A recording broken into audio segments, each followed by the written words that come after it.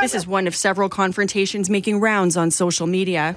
Take care of your own. We are, you then why are they dead? Outbursts against a blockade set up by those demanding a search of landfills for the bodies of missing or murdered Indigenous women.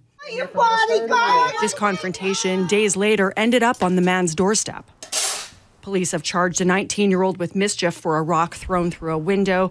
No charges have been laid for the red spray-painted handprints.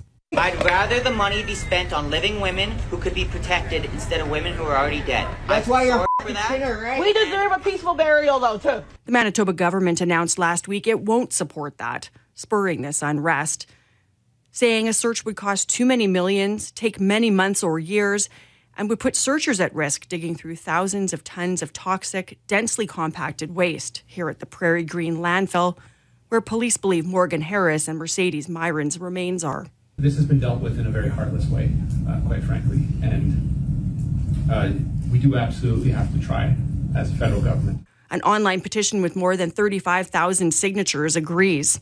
They need to go and get them. You know, I'm not going to have my nieces go sit at a landfill to visit their mom for the rest of eternity. It remains to be seen if Ottawa will commit to foot that bill. A judge hasn't yet ruled on the city's request for an injunction to remove the blockade. Melissa Ridgen, Global News, Winnipeg.